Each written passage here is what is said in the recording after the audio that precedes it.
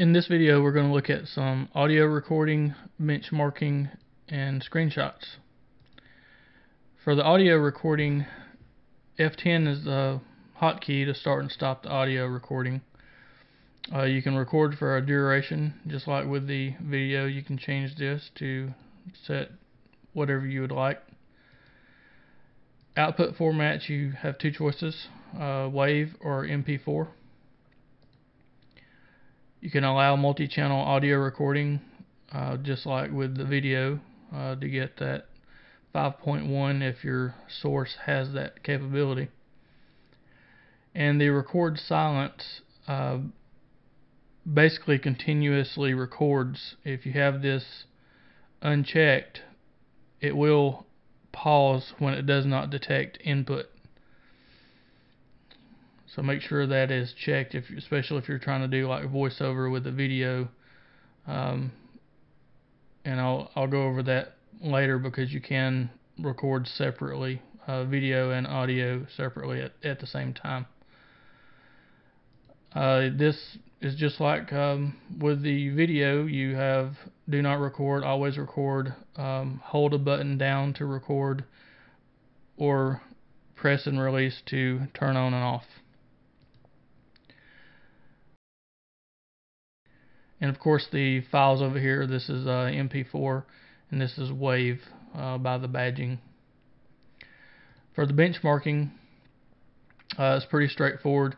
F11 starts and stops benchmarking, and basically this just creates a text file in this location, whatever location you decide to have the output to.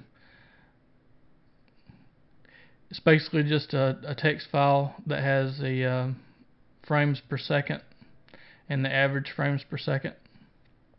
It's kind of simple. For the screenshots, F12 is the hotkey. This start stop is kind of a misnomer.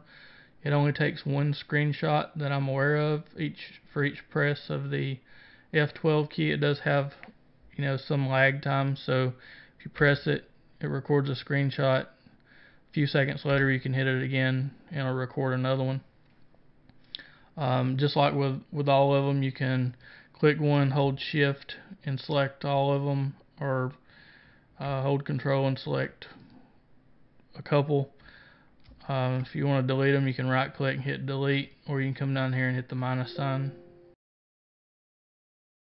You can select between bitmap, PNG, and JPEG formats for the file. The entire desktop spans the monitors. If you have more than one monitor, it will take a screenshot of the whole span across all monitors, or you can select individual monitors. I have two monitors, so I have a desktop 1 and desktop 2. And of course you can hit the green button down here to take a screenshot also, as well as with the benchmarking and the audio. That's going to do it for this video. In the next video, I'm going to go over how to record voiceover separately from the video. A lot of people have issue with this, so make sure you tune into that. And I hope this video helps. If I can help you in any way, post a comment down below. I'll do my best. Thanks for watching. Have a great day. God bless.